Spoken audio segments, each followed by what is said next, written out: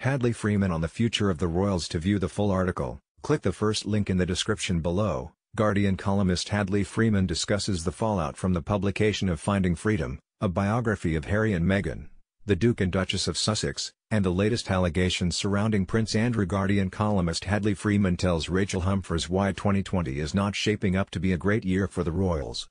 It began with the bombshell announcement that the Sussexes, Prince Harry and his wife Meghan, were stepping back as senior royals, and later saw them relocate to Los Angeles.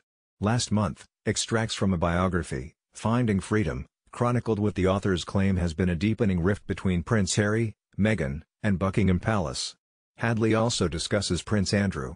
He ended 2019 by stepping back from public duties after his disastrous Newsnight interview where he discussed his friendship with convicted sex offender Jeffrey Epstein. The arrest of Epstein's close friend Ghislaine Maxwell in July has put Prince Andrew's name back in the headlines.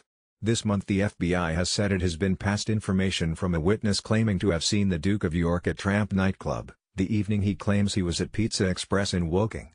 Guardian columnist Hadley Freeman discusses the fallout from the publication of Finding Freedom, a biography of Harry and Meghan, the Duke and Duchess of Sussex, and the latest allegations surrounding Prince Andrew. Guardian columnist Hadley Freeman tells Rachel Humphreys why 2020 is not shaping up to be a great year for the royals. It began with the bombshell announcement that the Sussexes, Prince Harry and his wife Meghan, were stepping back as senior royals, and later saw them relocate to Los Angeles. To view the full article, click the first link in the description below.